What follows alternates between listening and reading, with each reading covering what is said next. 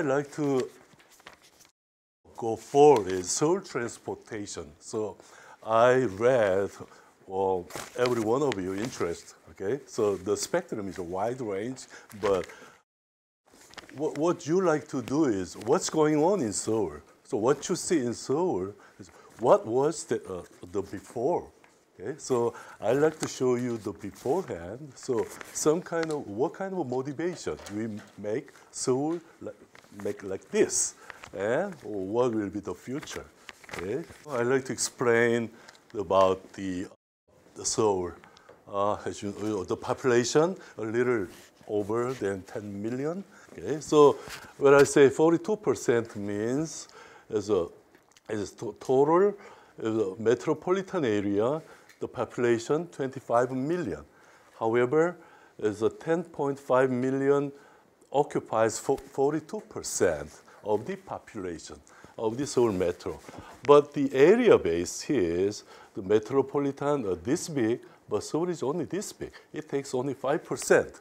That means what I like to emphasize here is Seoul is very, very crowded. It's a high density developed.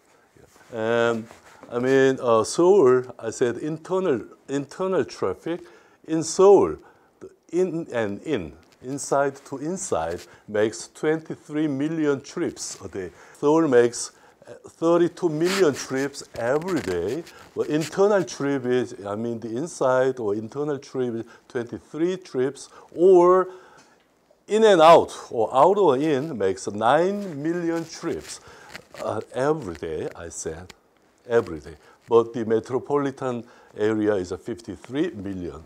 So number of vehicles went up about 25% in 10 years period. This is the metro line. Okay, take a look at this graph here. We have, by chronological order, we have 3 different phases here. Okay, it starts from 1974 with this line, okay, about the CBD line. And the second phase, we complete the yellow line here. Now, about year 2000, basically, the Seoul Metro line is completed. Okay, so I like to explain why we did like this. So this is the skeleton of the very, very important framework of the Seoul transportation. Okay, and okay, take a look at the graph here from 1996. Okay, the red thing is subway, and the blue, the bus is blue. Okay, the mode share of the bus is a little higher than that of the subway. Okay? In 1996. And year 2002, it jumped up about, subway takes about 35%, bus went down about 25, something else. Take a look at this graph again. So year 2000, here, that's the year of when we complete what? Metro system. So after metro system, before metro, the second phase 2 metro system, is the bus is higher mode share than the subway, but year 2002, wow, it's a dramatic change. And they stayed about 35% for now. And car stays about year 2002, 25, 26, 27, so it's about 26, 27. It stays about the same. And subway stays about the same. What about the bus? So bus was dropped down year 2002. And since this is the dot line, will be what? Year 2004. What if we didn't do that? Okay? That's the projection, future projection. So at that time, we have to do something. So, it's very, very, it's kind of emergency. That's what we felt. And Now, bus and subway, we said public transportation. So here, year 2004, these two add up about 62%. But if year 2009, these two add up about 63%. But there's only 1% difference, 63%, but the 1% is the small number. So I would say the 1% is not a little number. As a transportation policymaker, it's very, very big number because 1% times 23 million trips every day, not a week, not a month, not a year, every day. Okay? That means whatever we invest lots of time and money, the share of subway system is not very changeable. Okay? It stays about the same in 35% range. But take a look at the car too.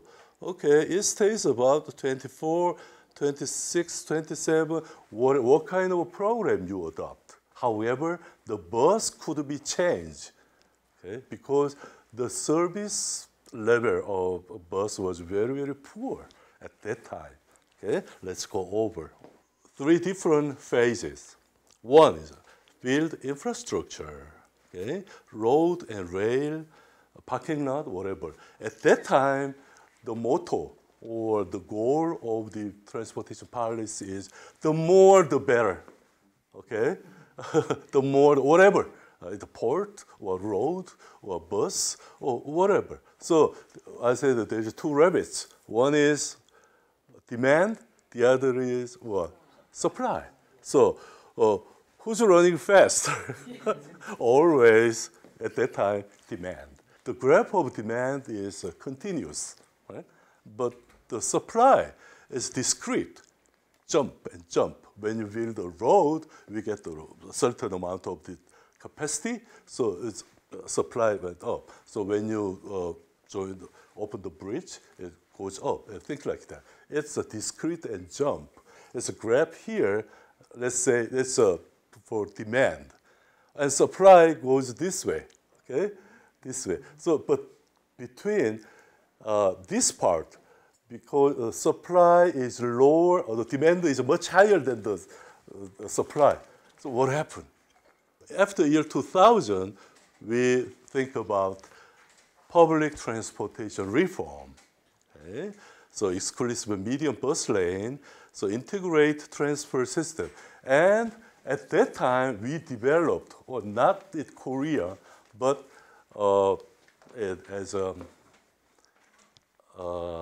the global ITS is developed at that time.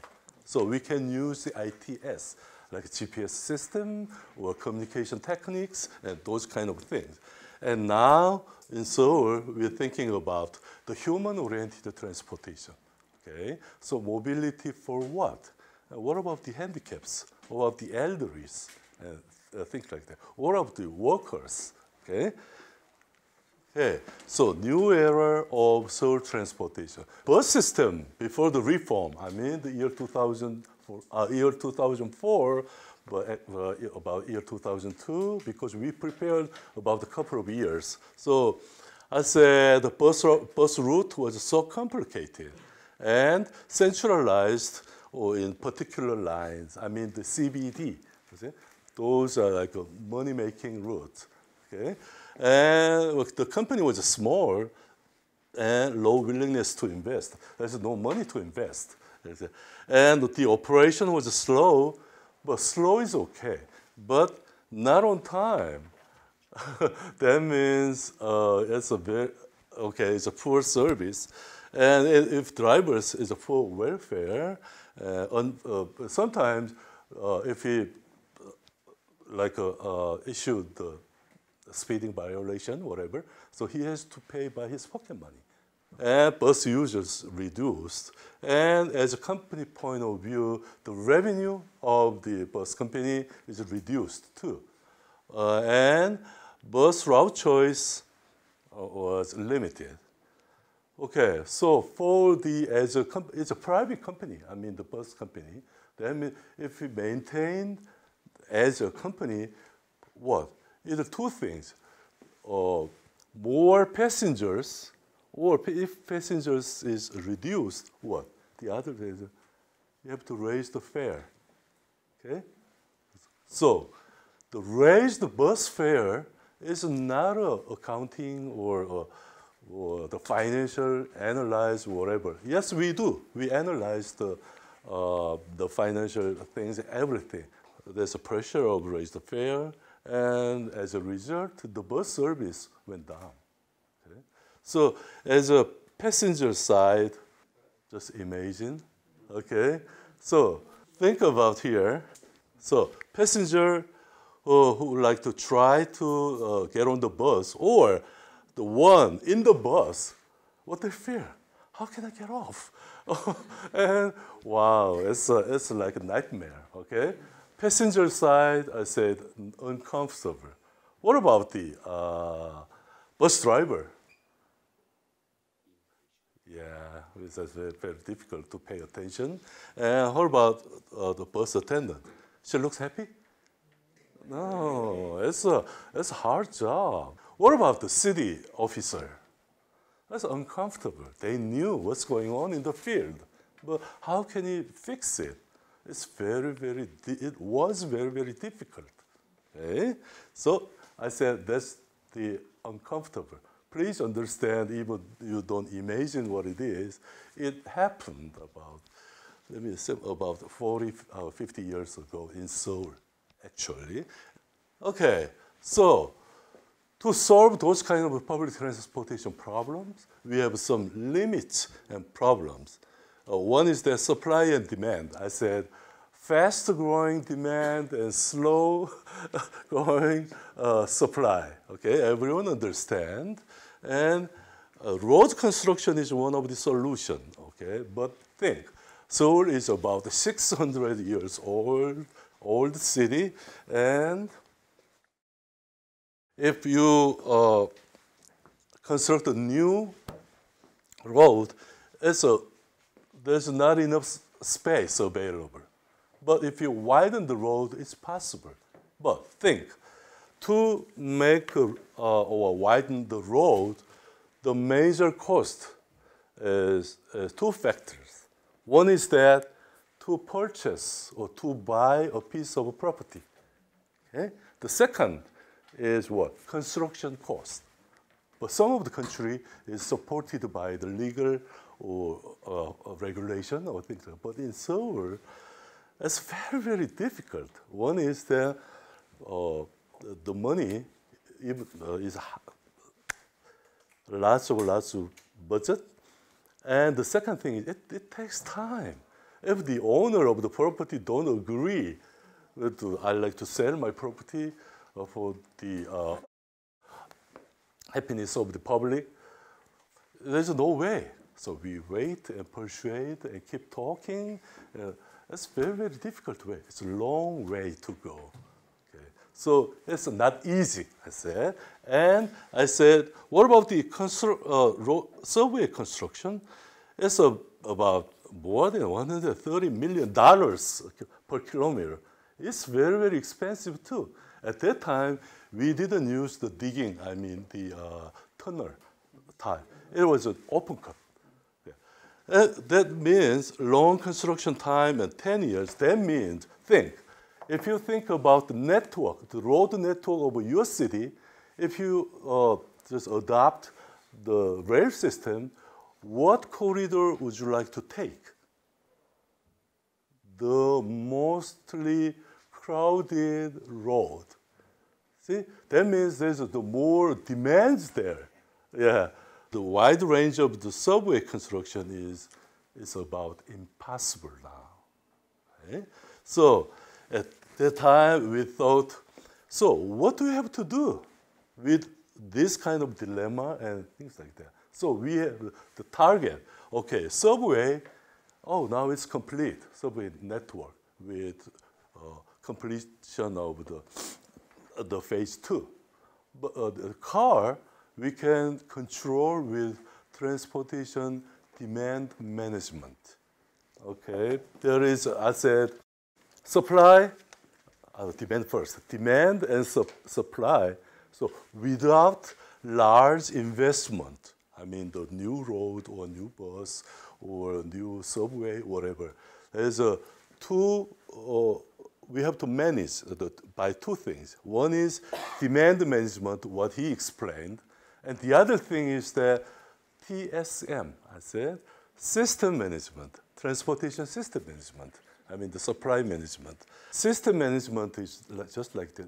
Without major investment on the road, we change a little bit, little by little, with lane width, or we add up a left-hand pocket, with the signalization optimization, with the computer use, or use the sensor, or camera, or whatever, and with the signboard, okay, and those things. That's transportation system management. So one hand, supply side and system management, and demand side and demand management. But, well, that's not it, okay?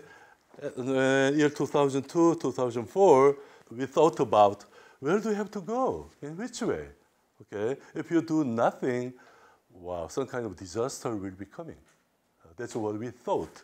At that time, the issue was quality of life. Is this a good quality of life, living like that? Maybe most of the people say no, that's not it. What about the humanity, okay? What is the role of the government to provide the decent mobility, things like that, a decent mobility, okay? And public transportation will be the answer, okay? And the system is a separate system we need to integrate.